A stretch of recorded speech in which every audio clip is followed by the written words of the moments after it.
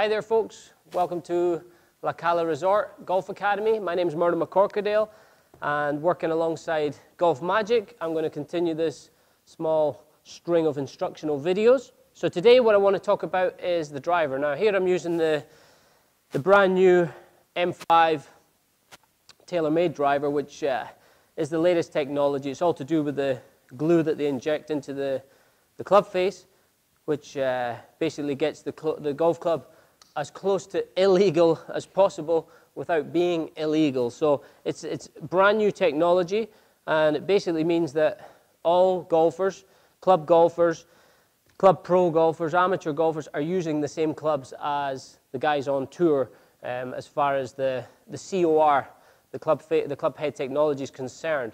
So in the past, they got all the good ones, and we had to make do with the rest, but now everybody stuff. So with a driver, now, a lot of people come for driving lessons and they say, oh, I can't hit my driver. Of course, we always say, well, let me see you hit a few 7 irons, 8 irons first, because usually the root of the problem goes more than the driver. But sometimes it is set up with the driver. If the ball's too far back in the stance, you're in big trouble. So really got to make sure your ball position's left to center. Got to make sure that the butt of the club, the rubber, is pointing to the buckle of the trousers.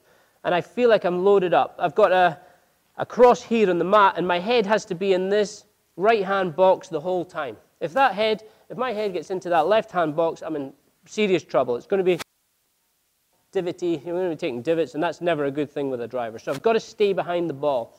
Now I put a stick on the ground here, and this stick is really helpful because basically when I go to the top of the backswing, I want to feel my shoulders are on top of that stick. That's what I'm looking for, because if I get to this position and my head stays too central or it even moves to the left, it's never going to be a golf shot with a driver. So get myself set up.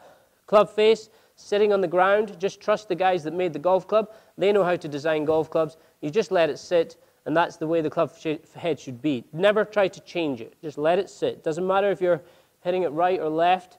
It's not going to help by trying to change it. You're going to have to sort something else out to do that. So staying behind it. Left shoulder towards the target, left elbow towards the target. That gets you in a stronger position. And then from there, moving it back and really giving it a good whack. That's important as well, obviously.